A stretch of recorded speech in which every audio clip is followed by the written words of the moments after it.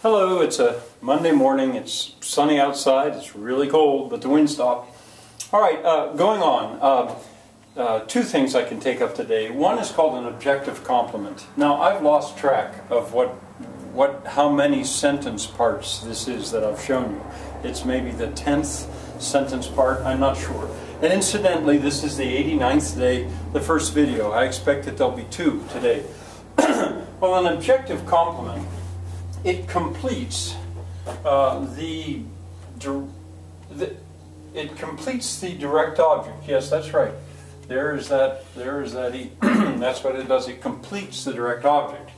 And in a way, I don't want to say that it's uncommon. I think it's common. But perhaps the way to approach it is, when all else fails, consider, is this an objective complement? Well, in a sentence like, that made me happy. That made me happy. Well, it would seem like here's the direct object. That made me. I made a cake. Well, yeah. My money made me. Maybe. But that's not what's going on here. That made me happy. This is different. And a way to explain it is if you would put in the idea of to be. That made me to be happy. It isn't the same as that made me.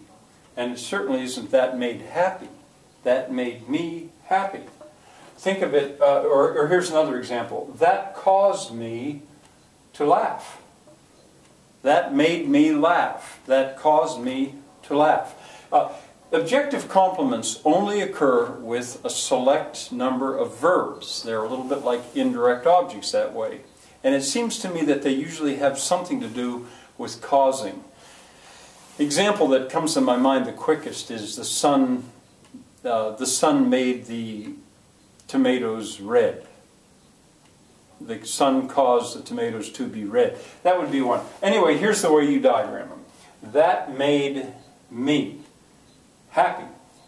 This line slopes toward the direct object, and it completes it. That made me to be happy. If it were to be happy, that caused me to be happy. Well, in a case like that, you would. This is getting ahead a little bit, but you would do this: to be happy. And there we have an infinitive phrase, which is the very next thing I'm going to come to. And I guess that's the first time that you've seen a stand. When you've got something that's bigger than one word, and it's not going to fit in the slot, you make a stand, or sometimes that's called a standard. And that's where this all goes. Well, the to be is understood here. I guess you probably could do something like this. But you don't. You just put happy down there. That made me happy. All right, there is an objective complement. Another one would be, I was elected president. I was elected to be president. I was made president. Objective complements. All right, I'm going on. I'm going quite fast. I realize that, but I'm giving you the explanation that I think you need. Another sentence part, and now I'm going back to phrases. I had said I'm going to stop on phrases. An objective complement can be one single word.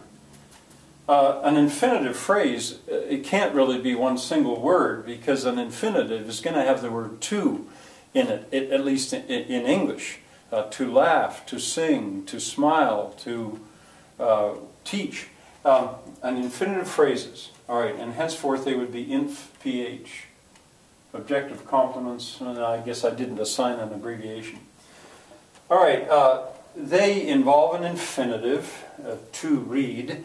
Now, again and again, I've told you that to really understand syntax, you first have to understand your morphology, which is a little bit more work and maybe not as rewarding. And that's the part that I dealt with earlier in this course. An infinitive is a verb preceded by the word to do something. Well, you can use I'll first show you an infinitive phrase that's being used as a modifier. It's used like an adjective might be used. The book to read is War and Peace. The book is War and Peace. Now this is a linking verb, so we've got a line going like that. Here we've got a predicate nominative, War and Peace, a phrasal noun.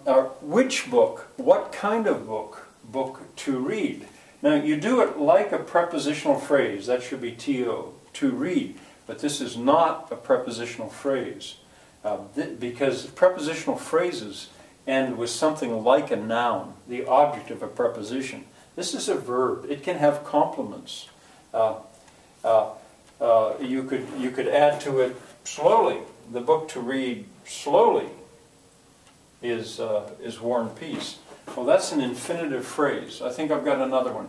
If you use it as a noun, so this would be going on down here. An infinitive phrase as a noun would be to read War and Peace is a big challenge. That is a very big, important, complicated, deep book. So that is a big challenge. Well, I'm sorry that this is a little hard to read, but now it's the subject. It's acting as the subject. What is a challenge? Here's the part that tells something is a challenge. What is a challenge? Well, we're telling about the subject, to read War and Peace. And there we've got a direct object. To read, I capitalize the T because that's where the sentence starts. To read War and Peace. Obviously, this is not a prepositional phrase because it's got a direct object. To read War and Peace is a big challenge, and there's a sloping line. All right, I have one more video today, which is basically introducing you to the idea that you can have fun with this stuff. So come back one more time today, please.